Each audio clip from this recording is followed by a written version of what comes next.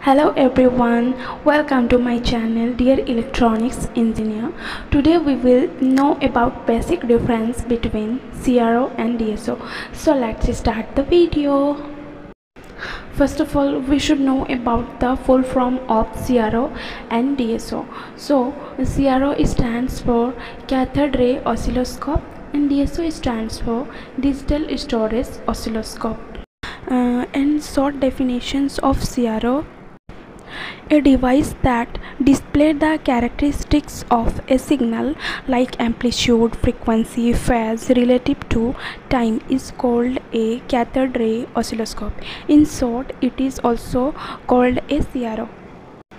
In DSO, the digital storage oscilloscope was designed to overcome various shortcomings of the cathode ray oscilloscope.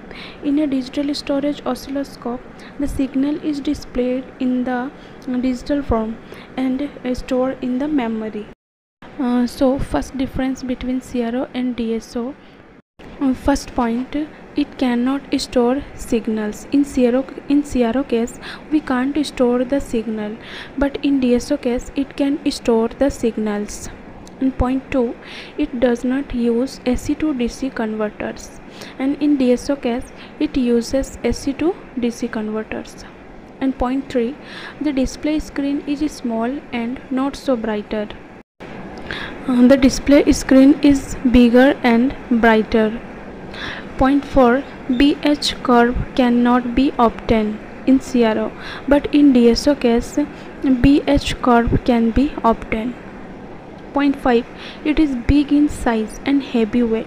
CRO is big in size and weight also is very high. In DSO it is small in size and lightweight.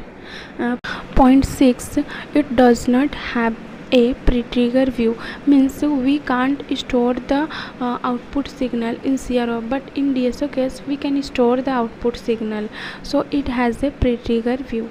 And point 7, channel difference and channel add function are not possible through this.